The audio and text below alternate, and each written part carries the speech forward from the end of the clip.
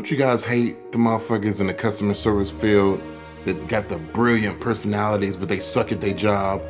Like, you go to a drive-thru, you order your shit, the guy on the speaker is like witty as fuck, just making you crack up, got you going, you think he's the coolest motherfucker in the world, then you get your shit and you go home, boom, the shit's wrong. It's like, motherfucker, you could have took half of that energy you was making wisecracks and got my motherfucking order right. Or you go to a restaurant and your waitress or waiter is fucking cool as shit, witty, you know what I'm saying? Just witty as fuck, but don't know how to do their job. So they telling you, hey, I'll bring you some of that. Oh, you didn't like it like that? I'll fix it for you. And then they never do because they fucking suck. Nigga, I'd rather you look down at the ground and look depressed than be super witty and fucking suck. Like, that's what I don't get. And that's what I hate. And this is a petty rant.